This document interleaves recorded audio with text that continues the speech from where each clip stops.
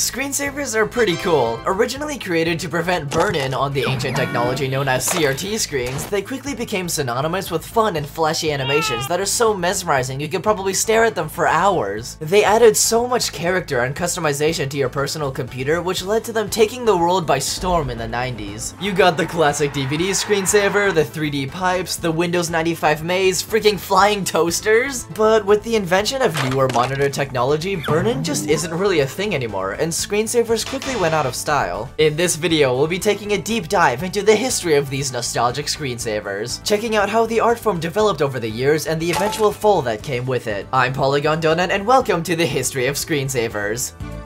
One of the very first examples of a screensaver starts all the way back in 1983. The Apple Lisa computer shipped with a screen dimming option that would dim the screen after a few minutes of inactivity. Later that same year, John Socha created a program called Screensavers for IBM computers, which basically did the same thing. This is also the very first example of the term screensaver being used. And to be honest, it could have just ended at that. Making the screen go dark after some inactivity is all you need to do to solve the problem of burn-in. Adding cool animations on top is actually completely useless, so nobody really came up with that idea for quite a while. 5 years later in 1988, what's known as one of the very first screensaver animations ever created was released by Bill Stewart and Ian McDonald. It was called Magic Screensaver for Windows 2. It featured a very basic and slow animation of some lines moving around, but little did they know the sheer influence this doohickey would have on the world of computers. 1 year later in 1989, a program called After Dark came out for Macintosh. It was another screensaver pack, this time getting a little more creative with the animations. Most notably the one titled Starry Night. Hundreds of little pixels lit up your screen, slowly materializing into a city skyline. It's a very calming and surreal visual, almost like it's representing the dreams your computer has when it's not in use. Hence the name After Dark.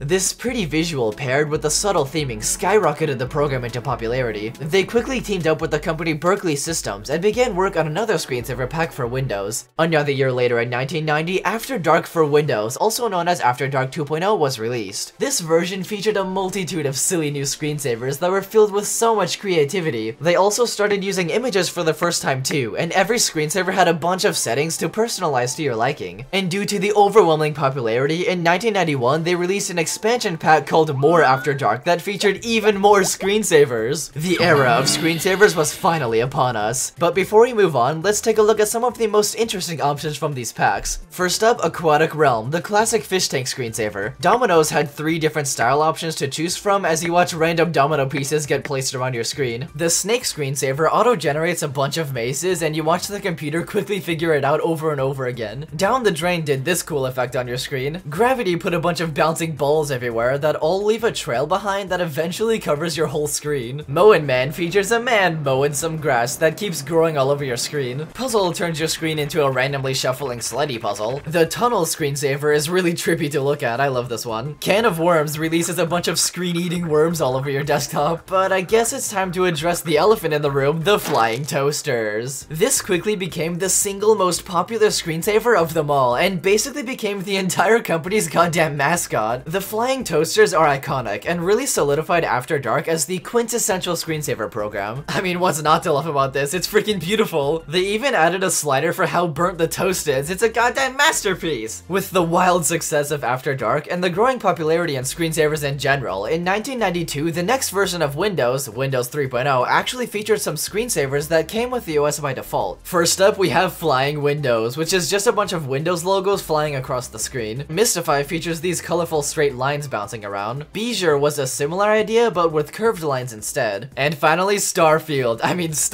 that made it look like you were flying through space with stars constantly whizzing by. But After Dark didn't stop there, and a few years later they dropped After Dark 3.0, a new version that features a bunch of new screensavers. The most notable addition is Flying Toasters Pro, an upgraded version of the original Flying Toasters. It features a bunch of new animations, which makes the scene a lot more chaotic to watch. They even added a theme song with lyrics on the bottom of the screen. It came with 2 different song options, either Anthem that sounds like this,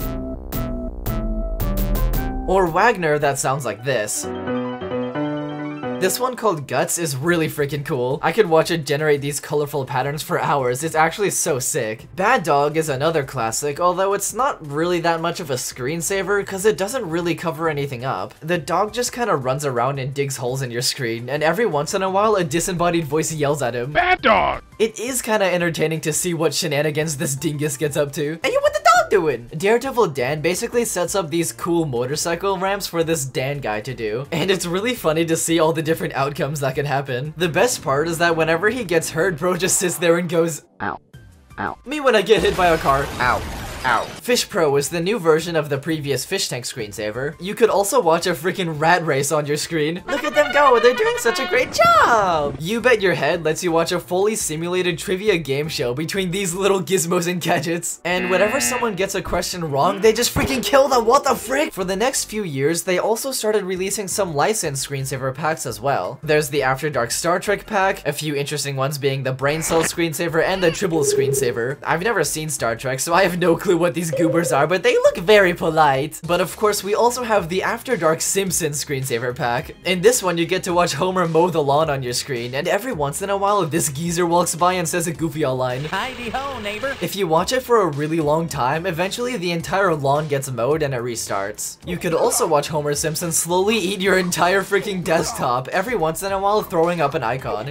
After he finishes, your screen just keeps turning into random foods and he continues to eat it. And finally, there's this one with a bunch of character heads flying around. There's a Looney Tunes pack, a Disney pack, another Star Trek pack, and finally this one called Totally Twisted that has a bunch of really gross themed screensavers. It also has a version of flying toasters called Flying Toilets, which is kind of funny, I guess? I don't know. And now we finally arrive in the wonderful year of 1995, the beginning of a new era for screensavers. Windows 95 just came out, and along with it, a wonderful new selection of screensavers, featuring live 3D graphics for the first time. Some of the most memorable screensavers of all time were introduced in this version. Let's start out with 3D pipes, because this is my personal favorite screensaver of all time. It's such a mesmerizing and dreamlike visual watching these complex pipe systems infinitely generate, and my dumb freaking child brain stared at it for hours on end. There's various settings to play with, and obviously the first thing I did was change the textures to some funny cats, but there's also a little bit of an Easter egg on this thingamabobber. If you select the textured option but don't choose a texture, it defaults to this candy cane texture. Christmas just a week away. I can't wait to spread holiday cheer! Although there's actually another neat little Easter egg on this screensaver. If you set the joint type to mixed, every once in a while a freaking 3D teapot model will spawn as the joint instead. It's apparently a 1 in 1,000 chance for it to spawn, and it's pretty unnoticeable when it does. The teapot model itself has a bit of lore too. It was created all the way back in 1975 by Martin Newell and has since been used by 3D graphic artists as a standard reference object for things like size and lighting. It's known as the Utah Teapot and went on to become an inside joke with 3D artists for decades and has been hidden in many 3D softwares and movies. Next, let's talk about the 3D Maze. This has got to be the most recognizable screensaver ever. It feels like peering into another world with rules you don't quite understand. And every once in a while, you spot a few anomalies, like a floating OpenGL logo, or this weird picture on the wall, or even a goddamn rat walking around. And whenever the player runs into this floating rock, they turn freaking upside down! And finally, at the end of it all, a silly little smiley face patiently sits, waiting for your arrival. And the process repeats again and again, infinitely generating maze after maze like clockwork. These are the default textures of the maze, but you can also change them to whatever you want. A selection of psychedelic looking textures come with it by default that look freaking horrible. Some other funny textures people made on the internet include Minecraft, Rainbow Road, Wolfenstein 3D, Quake, Doom, Germa 985, and more. I made this funny setup with a bunch of cat memes. I also tried out some other random colorful textures, and the final one I made is the Wise Mystical Tree Maze. I'm too lazy to explain how to do it, so here's a tutorial. If you follow the steps correctly, you should end up with this. Whoa, wait a minute, what the devils is going on here? The other three that were added in Windows 95 are the 3D Flower Box screensaver that has a few different options for some funny shapes to make, the 3D Text screensaver, and finally the 3D Flying Objects. This one comes with 3D Flying Windows logo, Rainbow Flying Windows logo, Exploding Ball, Ribbon Thing, I have no clue what this is. 2 mysterious ribbon things. Splash, I also have no clue what this is. Twist and textured flag. The flag option shows the same globe image from the 3D maze, but you can change it to whatever you want. But that's not all, because that same year, Windows 95 Plus also released. It's an expansion pack for Windows 95 that includes a bunch of gizmos and gadgets to play with, such as games, themes, and of course, more screensavers. This is also the very first appearance of the beloved Space Cadet pinball game. The screensavers it comes with are travel, nature, mystery, sports, Leonardo da Vinci, dangerous creatures, inside your computer, and the golden era. For some reason, this one randomly plays really creepy noises. The mystery screensaver also has a freaking intro song. I find it really weird that screensavers even started to make sounds at all. Like, wouldn't it be really annoying if your PC just started blasting random noises while you weren't using it? The last one in this pack is this screensaver that's literally just called Windows 95. But that's really confusing and dumb, so most people just call it something like screen blocks. 2 years later in 1997, they also released Microsoft Plus for Kids, which is another expansion pack but kid-themed. The screensavers they added here are baseball, bugs, jungle, messy room, which plays a bunch of goofy-ass sounds, it's so freaking silly. Snowboarding, I'm sorry, but what the frick are these noises? They sound more like Minecraft cave sounds than snowboarding sounds.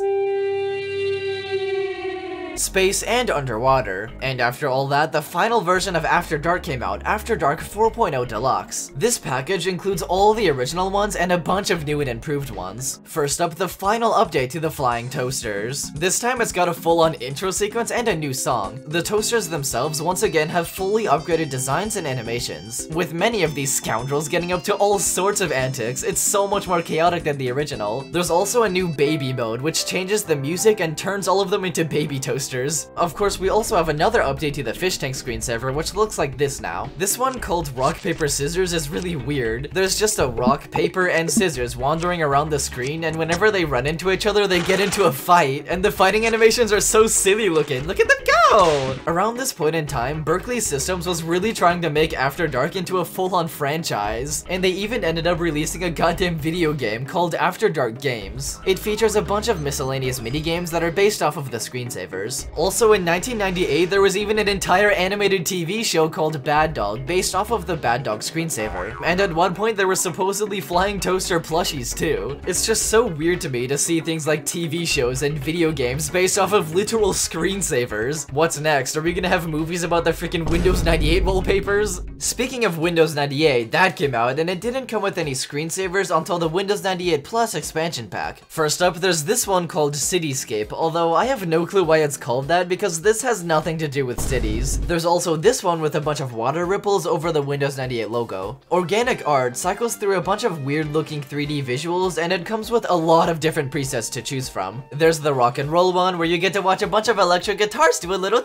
dance. In this one called Science Fiction, you get to watch a bunch of miscellaneous goobers do a little dance. In the one called Architect, you get to watch architecture do a little dance. And in Falling Leaves, well, you get the drill. World Traveler is a slideshow of a bunch of photos taken around the world. Although for some reason, there's just something so odd to me about these photos. Because of the low quality and limited colors, they almost look fake, as if these places don't even exist. It's the same mystical vibe you get from Windows XP wallpapers. And besides that, there's a bunch of screensavers based off of random comics, including freaking Garfield on a pogo stick. 2 years later in 2000, Windows ME released, which didn't really add anything. Apparently it had a version of the 3D pipes where the camera rotates around, but that's about it. And now, in the year 2001, Windows XP just released, which would sadly be the precursor to the death of screensavers. We were given a warning with the unfortunate removal of the 3D maze. The only new one added is just a Windows XP logo screensaver. At least we have the Windows XP Plus pack, which thankfully comes with more screensavers with far more advanced 3D graphics. Aquarium is basically the 3D version of the underwater screensaver from the Plus for Kids pack. I also like to consider it a successor to all the After Dark fish tank screensavers. In nature, you get to watch a bunch of leaves fall into this insanely high quality RTX 3D water. Da Vinci is a 3D version of the one from Windows 95 Plus. And I've always thought both of these are really ugly. Space is a 3D version of the Kid Space screensaver, and you kinda just watch this astronaut that fly around. There's also Robot Circus. I have no clue what this is. Sand Pendulum is pretty cool. It comes with 2 backgrounds, either grotto or checkerboard. And finally, Mercury Pool, which has 2 options as well, either cavern or industrial. I want to swim in the goddamn radioactive Windows XP cavern! But now, the looming death of screensavers is finally upon us. The popularization of new LCD screens that don't get burn-in began, and CRTs quickly went out of style. In 2007, another version of Windows came out, Windows Vista. This version literally removes every single previous screensaver, including every single one that Windows XP just added. The only survivor of the great Windows screensaver massacre is the 3D text. They did add a few new screensavers in this version, including Aurora, which has this satisfyingly soft Aurora visual. Bubbles, which puts a bunch of bouncing bubbles all over your screen. An upgraded version of Mystify that now features a more soft and glowy aesthetic. Ribbons that covers the screen in soft glowy ribbons. And finally, Energy. While these new screensavers are great, don't get me wrong, it marks the death of the original aesthetic. They essentially removed anything that looked too 90s or unrefined, transitioning into a more soft and shiny aesthetic. This new aesthetic is known as Frutiger Aero, and while it's an amazing aesthetic that I quite enjoy, the whimsical 90s screensavers will be greatly missed. A few years later in 2009, Windows 7 released, which didn't add a single new screensaver. And to make matters even worse, they removed the Aurora and Energy screensavers, which were literally just added, bringing the roster down to only 4 animated screensavers to choose from. In 2012, Windows 8 released, which didn't budge the screensaver selection at all. Then in 2015, Windows 10 released, yet again with no changes. Then in 2021, Windows 11 released, yet again with no changes whatsoever. Also, throughout the 2000s, Mac computers received some pretty cool default screensavers, such as Flurry, Arabesque, Drift, I really like this one, Monterey, Ventura, and Shell. Even though the era of cool screensavers is over, they never truly died. There's tons of websites out there that let you download custom screensavers made by people all over the world, and many old screensavers have been converted to be used in modern Windows. And now that it's been so long, the screensavers that used to be so new have solidified themselves as nostalgic and historical art pieces of the early world of computers. Even though they're completely useless and always have been, they deserve to be appreciated for the creativity and customization that they added to computers. But before we go, I'll leave you with one final screensaver pack. For April Fools in 2021, the official Minecraft YouTube channel posted a trailer for a Minecraft screensaver pack that perfectly parodies the style of the classics. They also named it Minecraft Plus, which is obviously a joke about Microsoft Plus. There's 12 different screensavers that get randomly selected. There's the Flying Creepers, which is the Minecraft version of Flying Windows. This one has a bunch of 3D items floating around. In this one, you watch a bunch of dirt slowly grow into grass blocks. This one has a random block bouncing around and the texture changes on every bounce. The Glow Squid screensaver is obviously a parody of Flying Toasters. This one is a 3D block that has a different texture on each side. This one is a massive grid of every block texture rotating around. There's even a screensaver of an in-game menu panorama that was used in a few versions of Minecraft. And with that, make sure to like and subscribe if you enjoyed, and check out my other hyperfixation videos while you're at it. Okay, bye!